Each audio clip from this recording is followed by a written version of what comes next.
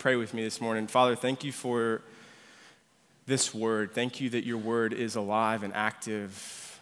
God, this passage compels, it intrigues us. There's beauty that we can see in it, but the reality of it is hard to imagine. Hey, God, I pray this morning by your Spirit that you would press these words, these truths, these joys into our hearts, into our minds, that we might too be a people that can boast and welcome and love the ways in which we are weak, so that your power might be on display in our lives and in this church. I pray all this in Christ's strong name. Amen. Amen. Well, we're in November. So yeah, this was last month. In October, Claire and I took the boys to the Arboretum for the whole pumpkin patch. We're walking around on this Saturday morning, and if you went this year, I think it was, what was it? What was the theme?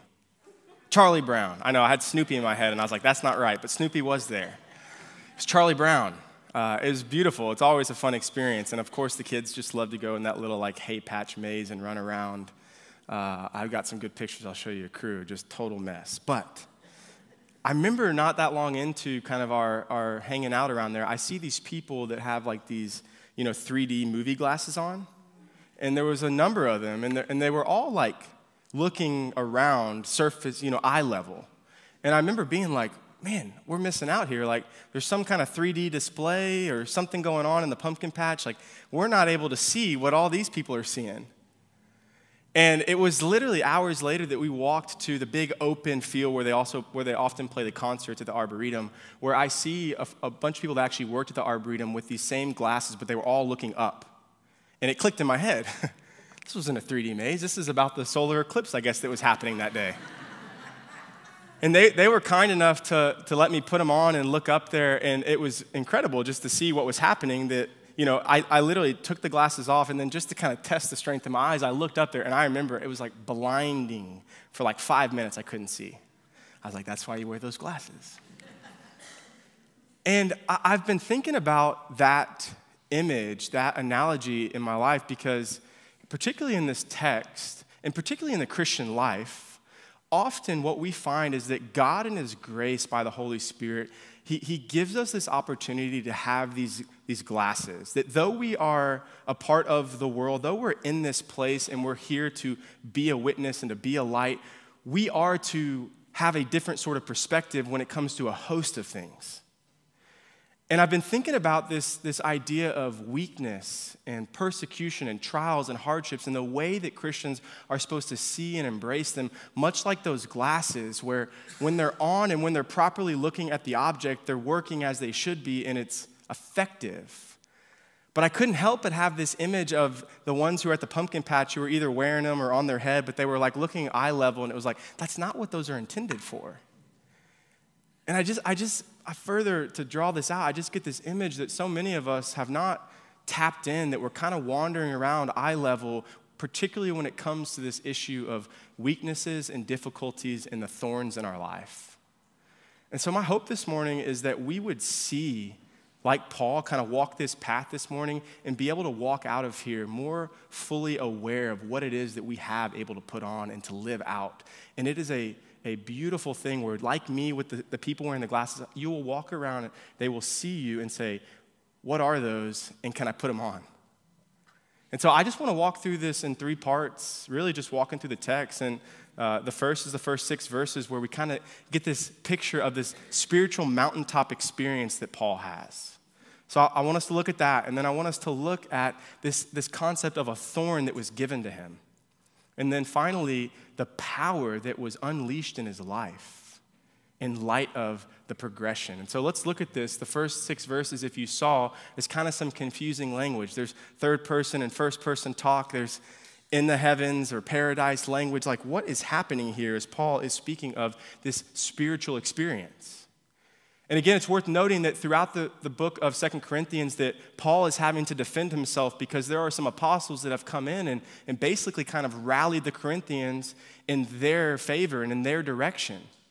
And as Paul being the guy that was given by Jesus himself the ministry of the gospel to the Gentiles, that Paul wasn't so concerned about his following, what he was concerned about was the gospel of Jesus taking root in these people's lives, and he knew that if they were to reject him, they were to reject the gospel. And so you get in this part where he's talking about, I don't really want to boast, but here I'm going to boast, and then he starts talking about this person. Well, this person he is speaking of is Paul, and it's really fascinating because he begins to give us this picture of something that happened to him 14 years ago. If you saw it, it says he was taken up into the third heaven. Later he says, caught up into paradise, whether in the body or out of the body, I don't really know. God knows, but I heard and saw things that I cannot utter. And there's some debate on that. Is it like just something that he literally can't speak of? Or is it that the human language just, there's no words to put to the experience that he had? That there's this sense of he was taken up and had fellowship with God in a way that we one day will. But Paul, in this experience, this kind of spiritual ecstasy, often for many of us, I think we can think about the ways in which we long for greater spiritual experiences in our life. But listen to what Paul says for. He doesn't long to have stayed in that place. In verse 6, you saw it. He said, so that no one may think more of me than he sees in me or hears from me. I don't boast about this. He had never talked about this before. It was only when these apostles who were pulling them away began to speak about the revelations and spiritual experiences they had where Paul was like, well, I guess I got to bring out the trump card.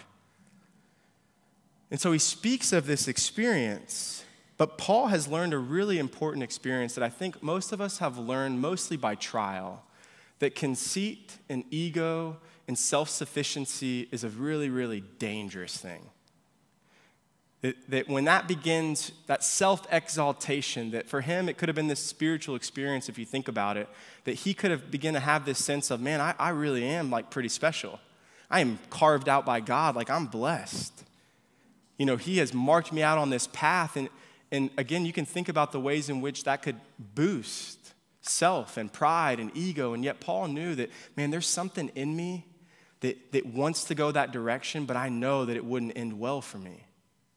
And so for us this morning, just as we make our kind of way through this text, it's helpful to think through what are some of the things in your life, the experiences that you may have that might tend towards that sense of building ego or conceit or self-sufficiency in your life. I think there's many, and again, you got to remember, this is a spiritual thing. Like, this is a good thing.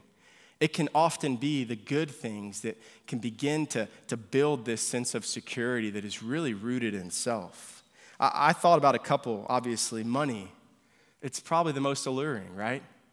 That amount of money you have is equated to like the security, the comfort that you have in life, the status you have. And yet we see on display how often not only does it not actually fulfill and satisfy in the way that we think it will, but it can be taken in a moment. It's not a good place to build that sense of your identity and your importance and what drives you in life. Furthermore, success. You think about achievements and success and the way that promotions might come with that. Though it's good to be excellent in our work, we can begin to really be intoxicated by that pursuit of success. Right? That says something about who we are. It means we're valuable.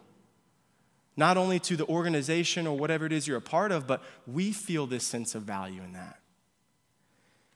Coupled with all these things, you know, you can divvy these up in different ways, but the praise of man, just the approval of people, the sense that you look out and people like you, that they'll speak nice things about you. You know, I think about, I'm not in this stage yet, but you think about kids grow up, the colleges they go to, the schools they're a part of, the institutions you're tied to, right? Like these sorts of things are some of the ways in which conceit and ego can begin to build. And even here, this sense of spiritual experience, the pursuit of just more spirituality can even be something like that. And what's interesting is that if you actually just follow the path of the Bible, the extraordinary spiritual experiences often come with really serious consequences. You think back to Jacob who wrestled with God, and what happened? That he wrestled with God, but he left that wrestling, that experience, with a limp. That you see when somebody has this sort of encounter with the living God, that what often happens is you walk away not with a swagger, but with a limp. That's the mark of somebody that's been in the presence of God.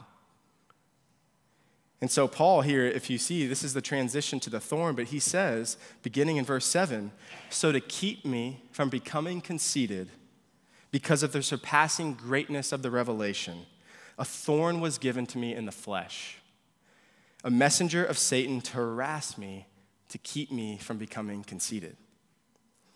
And so this concept of a thorn is really important for us this morning because this is the place where we can all understand and connect to. We all have pain points in our life. You know, this word here in the Greek kind of speaks to a surgical instrument that pierces. It speaks to like a fish hook. And I couldn't help but think for a minute of, I don't know if you've ever been like hooked by a fish hook. You're not supposed to be, obviously. It's meant to hook the fish.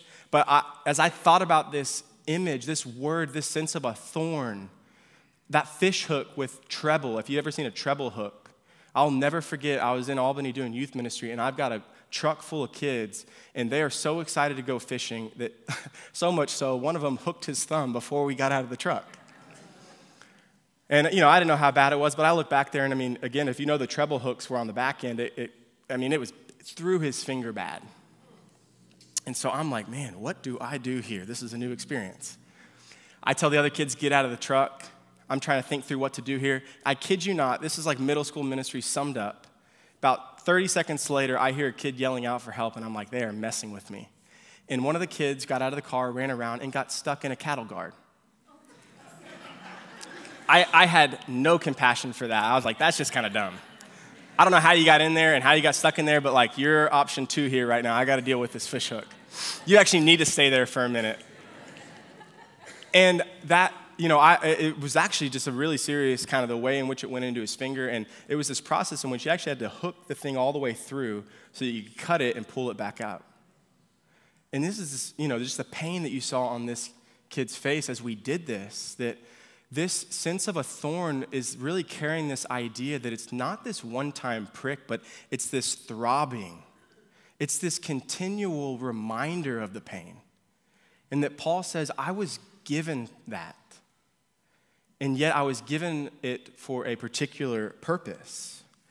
Now, again, if you read the scriptures, often it's fun to kind of, in the places in which there's gray area, you want to find out what it is. So like, what was the thorn for Paul? People have spent and penned a lot of ink trying to figure this out. And, you know, there's a few different suggestions. One being, you know, was this just persecution that he was experiencing as he was pushing the gospel force? Just this continual thorn of people, you know, pushing him out as he was sleeping on rocks and no place to lay his head, in prison. Was it just this sense of persecution in his faith? Was it temptation that he experienced, like a real serious just temptation that gripped him, that humbled him, that he never could seem to conquer, that some will kind of write and talk more about that? And the last is that there was some sort of a physical ailment. You know, some have talked about maybe epilepsy, that he experienced seizures in his travel, that this was something that constantly came to him. There's some talk about maybe he had this serious eye illness, which is connected to some things that he says in Galatians. But you know, it's fun to think through what might that have been, but let me tell you, it is such a gift by the Spirit of God that is not played out for us. Because I can't tell you over the years and over the centuries how many people have come to this passage with a thorn in their life that is throbbing, and they feel like they can put their thing into that place. They can relate.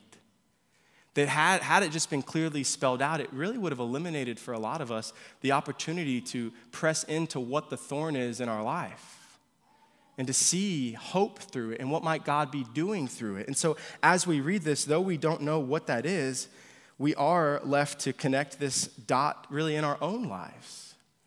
That as you think about the thorns and the painful points in your life, what might those be? You know, I've again, being in the life of a church, there's many relationships and things that you're aware of. I know for some, it's this sense of as your children have grown up, that there is some real struggle. There are some real things that you had hoped would turn out for them that hasn't. That it's this painful reminder as you lay your head on your pillow at night, just wishing that would be resolved, but it's something that, again, you are forced to, at times, just cry and pray, and this thorn. For some of us, again, it's health health of ourselves, the health of loved ones. I mean, have we not seen this on display in the life of our church in this year? It's fickle, and when that news hits, it is crippling. It is a thorn. God, what are you doing? This hurts in ways unimaginable. Marital conflict, relational rifts. Talk about, again, these things that continue to prod and remind and conflict and hurt. Financial difficulties, insecurities, physically, emotionally, spiritually. Or again, this is one I know is true of myself and also I hear often, but sometimes just circumstances and seasonal difficulties in life that you kind of begin to just say, if I could just get past this, right? If we can just get through this on the other side, then we're kind of going to be in that better place. And what Paul is wanting to reorient us is to say, you know what? We're not supposed to just coast through to the other side, that God might actually be doing something in the painful thorns in our life. Do we see it that way? Because though it's unclear what Paul's thorn was, what's really clear is the intent of it, and it's to rid him of conceit. And the same is true for us. That as people that tend towards ego and selfishness and self-sufficiency, the intent is, will you let it strip you in the way God longs to strip you of those things? I think there's a few important things to note here. You know, for Paul, this happened 14 years ago. First time we're hearing about it. This isn't, something that he's maybe gotten this perspective and head around right away, that it's taken maybe some time for him to see this thing in this light. 14 years. I think about that as Christians sometimes, that we need to be careful to not, as somebody is walking through something, just go straight to the grass greener thing, that God is doing something. Though that be true, that Paul had time here to settle through this. You actually see, which is another important note, that he pleaded 3 times that God would take this away. Very reminiscent of the prayer that was referenced this morning from Ryan as Jesus was in Gethsemane, that he prayed that his cross, this suffering might pass from him 3 times, but he said, yet not my will, your will, God. Paul pleaded, he prayed, and what's interesting here is God answers the prayer, but it's not in the way he longs for it. He doesn't take it, but he says, actually, this is a gift to you. It is a gift to give you something far greater than bypassing the thorn. And then you probably saw this too. It's interesting that he couches what God is doing through the thorn with, hey, to keep me from becoming conceited, and at the end, to keep me becoming conceited. But in the middle, he says, this messenger of Satan. That there's some rich theology in here, that he recognizes that not all thorns are just something that God is, happily giving to you, that Satan is at work in some of these things. And particularly the danger in our thorns, even as Christians, just because you experience them does not mean that you will experience the life through them that Paul does. That often these are the things that can cripple us, and Satan would love nothing else than to do just that.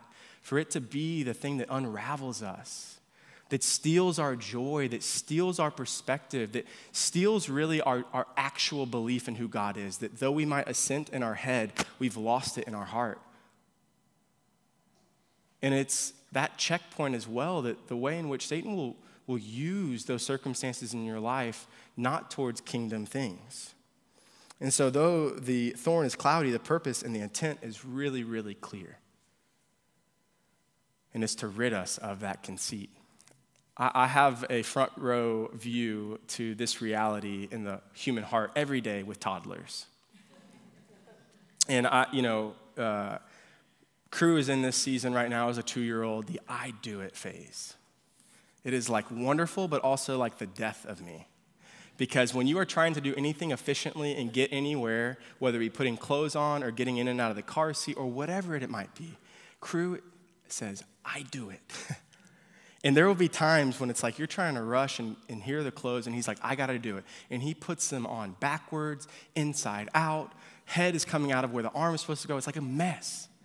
And I can't tell you how many times that I'm like, obviously, it's good for you to learn this as a child, but I'm like, you can't do it. You actually can't do it.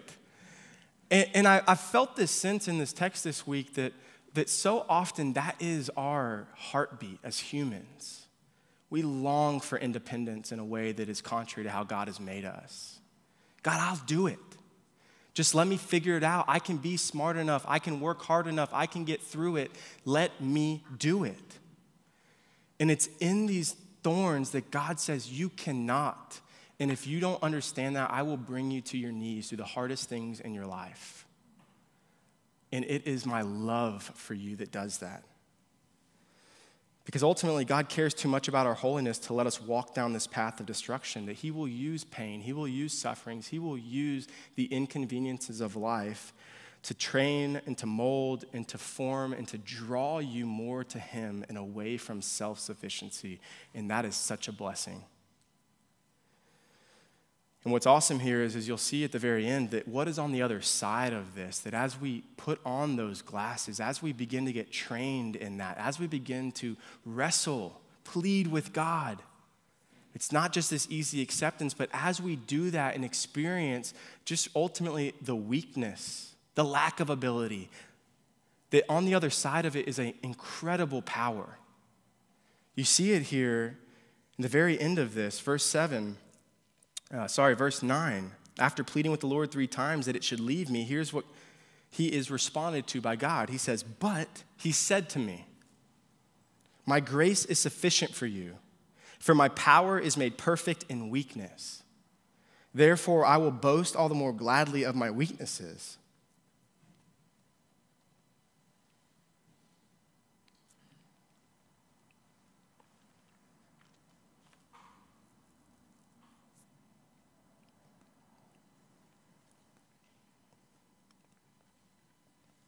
so that the power of Christ may rest upon me. For the sake of Christ, then, I am content with weaknesses, insults, hardships, persecutions, calamities. For when I am weak, then I am strong. Guys, this is the heart of what it means to be a follower of Jesus and to be his people, that we are like really weak people. And it is a beautiful thing. Because what he says on the other side of that is when you get to the end of yourself, I can actually now work. My glory can actually be on display in your broken marriage. My glory can be on display through your mess, through your sin, that through your trials and the thorns in your life, I can now show up. I remember going down this trail. There's like there's so much content now through all the different forms of media, but you can just find those little Instagram videos or YouTube things where you just go down this trail you never thought you'd go on. I'll tell you when I went down. This guy who would walk around like places that experience a ton of rain and there is just like flooding on sidewalks or streets. And this guy walks around with this metal rake and he'll go and he'll find where the drain is. And he'll just like take this rake and go to work. And then what you begin to see is that all this water, it's like awesome. Like it just begins to find its way and just strength. And it's like, oh, there's no more flood. It's all gone. And you watch one, then you watch a few. They're pretty fascinating. Again, it's very odd, I understand, but there's something therapeutic about it. I encourage you to watch it because, again, I had this image in my mind that often, like, this pathway for us is this sense of, like, when you can let go of your ego, when you can realize that that's the most detrimental thing to your life and to your life in Christ, and you can begin to see this the way Paul sees it, as beauty, as grace, as God's kindness, that it's like that rake that just begins to unclog what's been clogged up. That it can actually now work effectively in the way that it was made to work, and that there is power in that. That in some ways we need to be cautious. You could flip what Paul is saying here at the very end when he says, when I am weak, then I am strong. Where we need to be most aware is when we actually feel most strong. That where in the ways that you feel really strong and self-sufficient, again, the place that we long to get to, I'm with you. We long to get in that place because that's where it's easy. I can still have my quiet time, but I don't need God the same way that I need him when I'm weak. But it's in that pursuit of strength often that we are most weak. It's the kingdom of God. It is upside down. And so it's like that natural check engine light when we feel that. And so what has to happen? And really, it's the sense of surrender.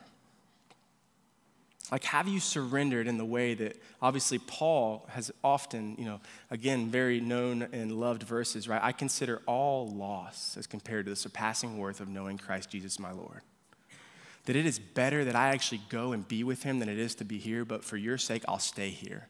That Paul he believed. He surrendered.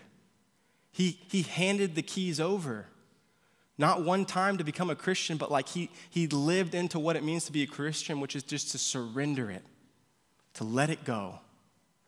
And you see the joy he had. You see the perspective he had that is so mind-blowing. I was looking up the history of, some of the AA or type programs like that, and if some of you are aware that some of those things, obviously were really started alongside Christian ministries, and so a lot of the language has maybe been taken out so that it's more inclusive across people who may not know what they believe about God. But the first step I'm so fascinated by, it says that step 1, we admitted we were powerless over fill in the blank, and that our lives had become unmanageable. And really, like, that is this first step of what it means to become a follower of Jesus, but it's also the first step of, like, almost daily renewal, that we have come to believe that we are powerless. That if we are left to our own devices, whatever it is, it doesn't have to be the really scary thing. It can be a lot of these other little things that are easier to hide, but it becomes unmanageable. And the danger for Christians is that we have such the source and the root to have this power, and yet when we hide it, we give up the power. We give up the work of God that is able to be on display in our lives. The man who started it, he had an alcohol problem. He kept trying to get rid of it, and he had this awful relapse. And he comes to the hospital, and the guy who worked, I think it was called like the Oxford Group. It was kind of this coupling of what started AA. But he met him in the hospital, and he said this. He said, "Look, man, you need to realize you're licked, admit it, and get willing to turn your life over to the care of God." And I love that. Like, just realize it. Realize you're licked, that you need to admit it and get willing to continually turn your life over. That surrender. That is really what is between us and experiencing the power. Authentic Christianity does not produce a race of superhumans who rise above need. The most perfect expression of authentic Christianity in this age is divine power received with the empty hands of human weakness and poverty and pain. Have you emptied the hands? Even the thorns, the painful things. And you see the perspective he gets. Again, this would be could you imagine verse 10 if we believed this? If we could live into this? For the sake of Christ, then I'm content with weaknesses, insults, hardships, persecutions, calamities. For when I'm weak, then I'm strong.